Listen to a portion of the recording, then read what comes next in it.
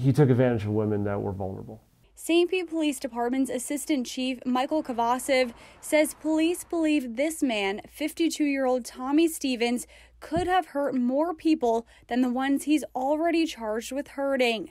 As we put the case together after the homicide occurred and we're able to put together another sexual battery, and then we find one that occurred approximately a year before where somebody's willing to come forward, it's indicative of the fact there's probably a pattern here. Right now, Stevens is in jail, charged with killing Jonna Waller. According to the arrest affidavit, Waller was found dead in an alley in March with several stab wounds. And there were overtones of sexual violence on that as well. Kovacev says when Stevens was arrested in Waller's death, another woman came forward and said Stevens sexually assaulted her.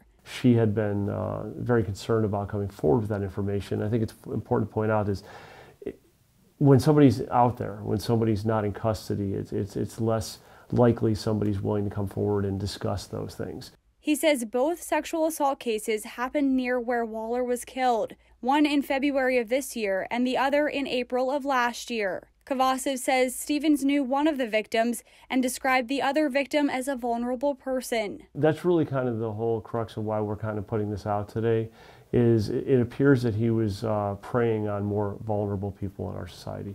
Individuals that may be transient, may make their living being out on the street.